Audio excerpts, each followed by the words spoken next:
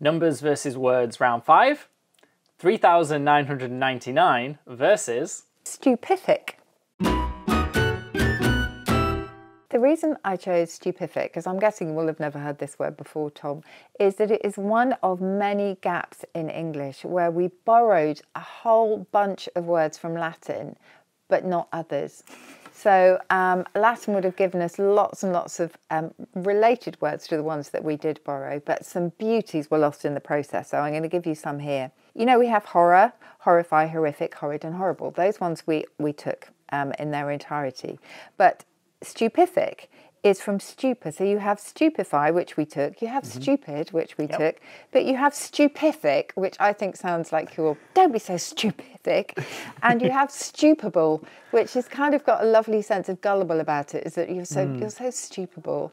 And we didn't really take any of these. And there's some other ones. We have vigor, vigify, vigific, vigid and vigable. And we have fervour, fervify, fervific and fervable. And so they go on. So if you ever kind of think, why doesn't that word exist? I think that sounds a little bit better. Chances are it probably did in Latin, but we just didn't decide to borrow it. 3,999 is the longest number you can write in standard Roman numerals. Aha. Are you good with Roman numerals? No, I'm terrible, but I think I can tell you what this is in Roman numerals. Okay, good. Okay, so I think it's 3 M's. The standard thing is you can't have more than 3 M's. Okay. So it's almost like they don't want to repeat the same thing too many times. Okay. So I think 3 of the same letter or numeral, I believe, is the rule. Okay. So we've got 3 M's, and then we can't have another M, so we need something different, but we can put a C there and then do CM.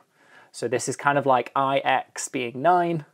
The C is 100 before the M is giving us the 900. So it's MMM, CM, the 900. The next highest sort of spot we can go would be another 9, which is going to be the 90, which is going to come from XC, 10 less than the 100. Yeah.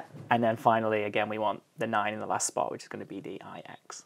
I wonder if this was so quickly intelligible to them as 2025 would be to us, written down. I wonder whether they could just sort of say, yep, absolutely, presumably so, but it's so complicated for us. I mean, it literally involves arithmetic that ours don't, it seems to me. So, which one is your favourite? Is it stupific or is it 3,999? I'm not going anywhere near the Roman numerals.